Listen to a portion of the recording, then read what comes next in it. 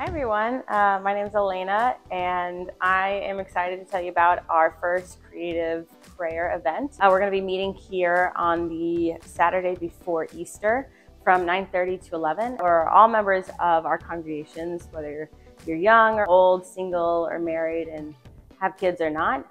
This is for us to engage in active and visual prayer. The second purpose is to make prayer more accessible to families. So with that in mind, I'm just gonna walk around the church and show you what we're gonna be up to. So in here, we're just gonna have contemplative prayer where we're gonna offer people an opportunity to pray in silence, and there's gonna be a confession prompt if you choose to use it.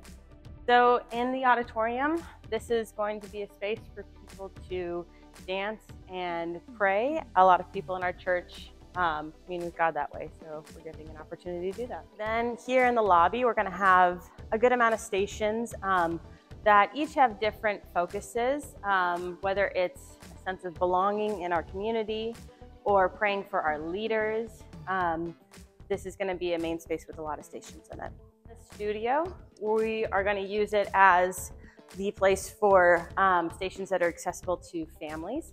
So whether it's going to be something outside or inside with very tactile things, this is going to be where families can focus on.